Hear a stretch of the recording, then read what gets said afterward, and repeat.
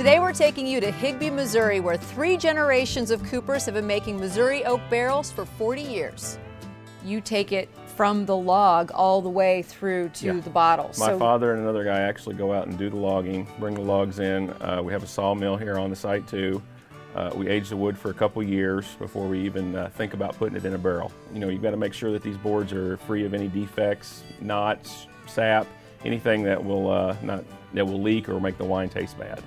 Each board's looked over 20 to 30 times before it gets to that barrel. Then we start putting it through the planers, grading them, kind of putting a little bit of curve to the board. Then it'll run through a machine called a joiner, which will put a double arch on both sides, which we adjust that for the size of the barrel. And then once it's set up into the barrel form after we've jointed it, it goes to the fire, it warms for 20 to 30 minutes.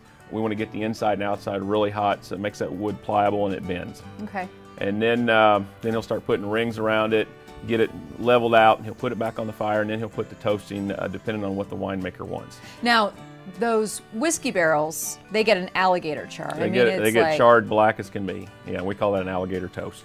But the wine barrels, you can request light, medium, or dark toast. Yes, it's just whatever the winemaker wants. Well, let's take a tour of the facility itself and kind of get in there and see what the guys are up to. Okay.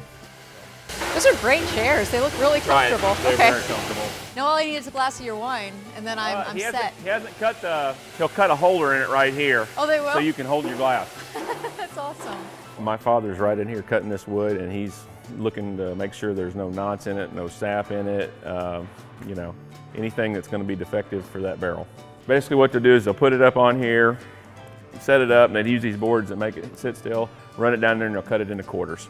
This is actually a piece of heading, but this is set out here for 2 to 3 years. And all these stacks are marked and tagged. We know how much wood's in them, we know how many heads they're going to make, how many barrels they're going to make. These are all stacked a certain way so the rain will drip down it. Okay. You can see they're angled.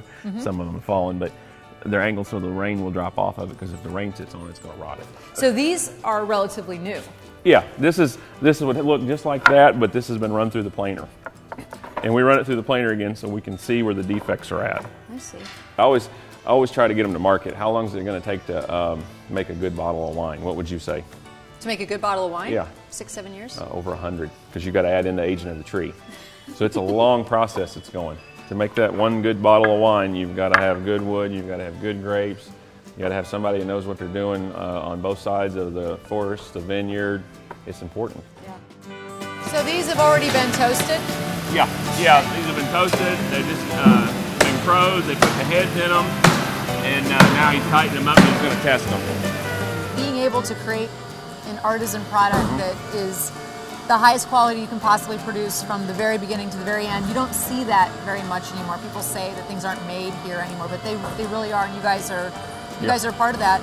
But also, you're creating a product that benefits the entire wine industry. It benefits that, it benefits the community, it benefits the economy around here, and we do take a lot of pride in what we do. When you get to work with your dad? Yeah, I worked with my dad, I worked with him and my grandpa for years, and now I'm working with him, I'm working with my son in the summer.